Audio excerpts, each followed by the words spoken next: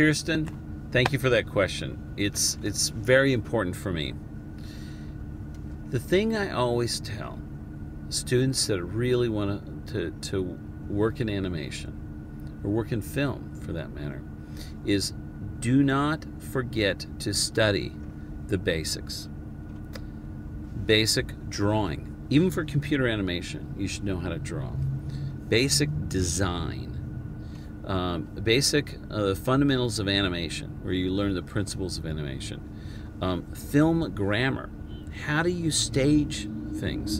You know, you know how they do it in live action filmmaking. Story, writing, 3-act story structure is so vital to this. And you got to learn all these basics, because this is kind of like eating vegetables. You know, a lot of people don't want to do it. They just get on to the more flashy stuff of using all the latest software. But the thing is through your career, the software will change.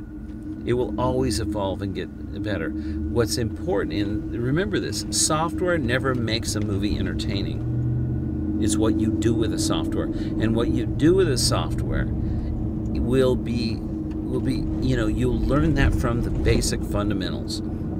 You know, I rely on these, the basic fundamentals of art and design and filmmaking and animation and storytelling, you know, every single day of my career.